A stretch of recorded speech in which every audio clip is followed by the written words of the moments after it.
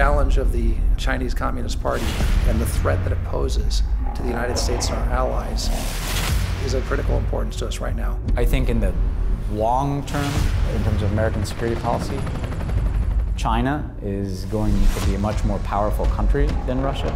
There's no country that presents a broader, more comprehensive threat to America's innovation, to our economic security, and to our democratic ideas than China does. I believe we've got to live in reality.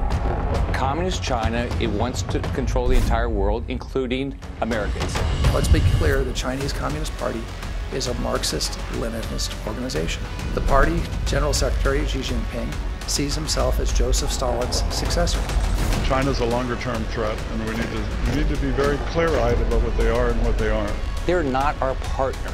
They're never going to be our partner under the existing leadership team. Under President Xi's rule, the Chinese Communist Party is heading even faster and further in the wrong direction.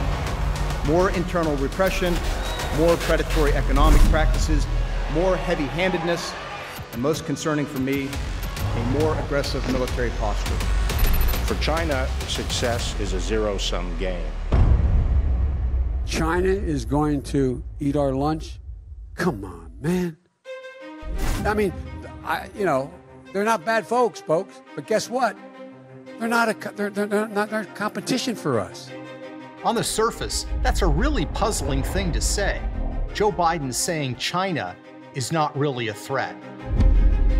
China is America's chief rival on the global stage, and nobody should know that better than Joe Biden.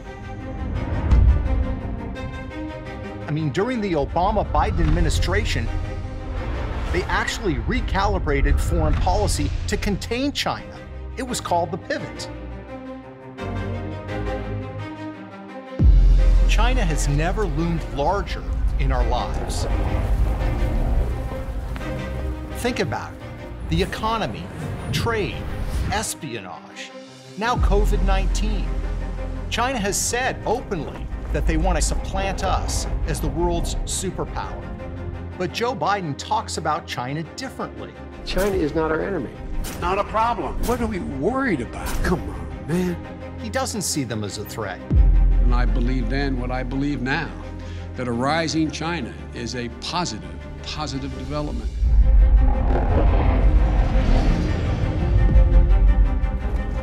He welcomes their rise as a global power. Why exactly? Perhaps it's personal. Perhaps it's about his family. Perhaps it's about the money.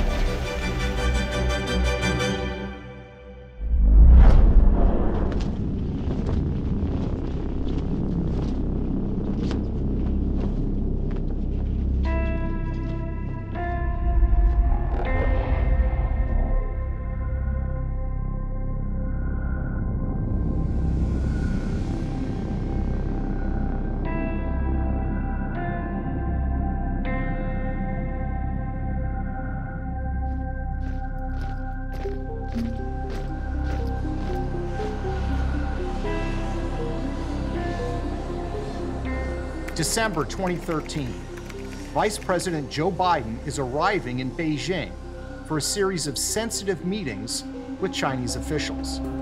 The Chinese give him the red carpet treatment, literally.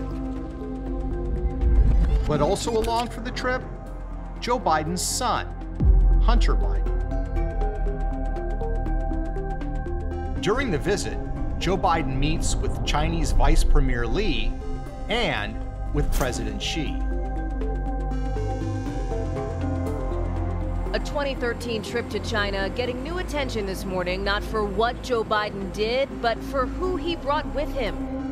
And what was Hunter Biden doing? We're not sure. He doesn't appear in many pictures of the official festivities. But what we do know is this. 10 days after father and son returned to the United States,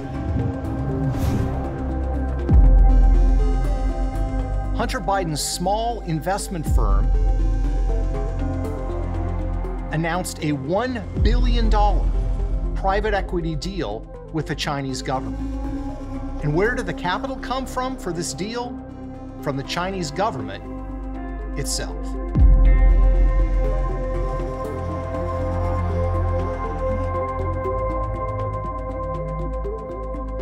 Unknown to the press back then, Hunter Biden was forming a Chinese private equity fund, planning to raise money, including from Chinese investors. Years later, Hunter Biden acknowledged that during the trip, he met with a Chinese banker, which his spokesperson describes as a social visit, not a business one. I believe then, and I'm even more convinced now, that a rising China is an incredibly positive development for not only China, but the United States and the rest of the world.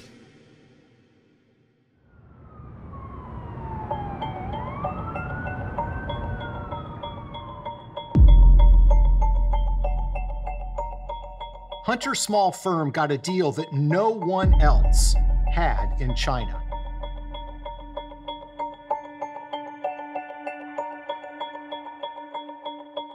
Not Morgan Stanley, Goldman Sachs, Deutsche Bank, or UBS.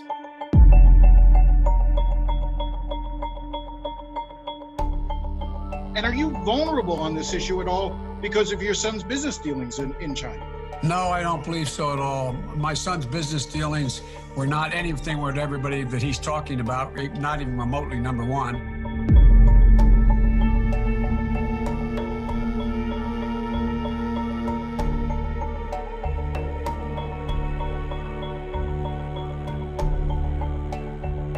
What's interesting is Hunter Biden had no real background in China, in finance, or private equity. In fact, Hunter had what might be called a spotty resume. A couple of youthful jobs, owing directly to his father's influence. He was once made a director of Amtrak based on the fact that he'd ridden on trains. He'd been addicted to crack cocaine, had an unsettled domestic life, and a brief attempt at a naval career ended with a discharge over drug use.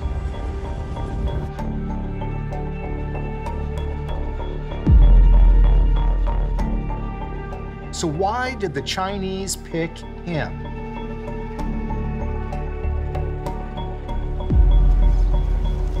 Spring 2017.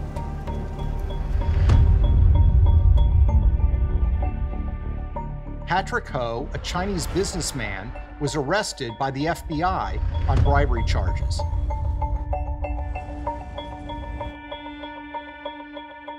He worked for a Chinese energy company with close ties to the Chinese military.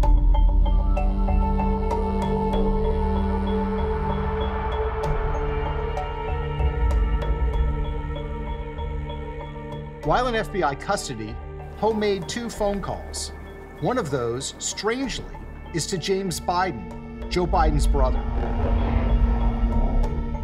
Why did this man call the brother of the vice president? He was looking for Hunter.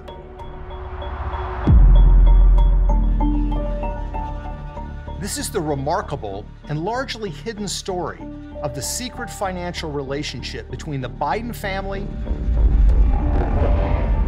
and the Chinese government. It's a relationship that grew while Joe Biden was Vice President of the United States,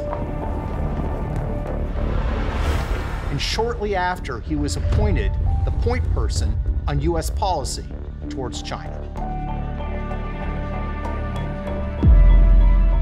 Our investigation is based on corporate records, financial documents, legal briefings, and court papers. It's the story of the second most powerful man in the world at the time, and how his family was striking deals with America's chief rival on the global stage, the People's Republic of China.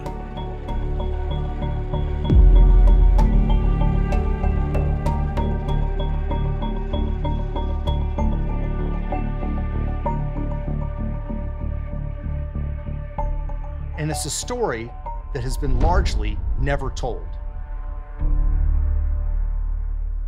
A rising China is a positive development, not only for the people of China, but for the United States and the world as a whole.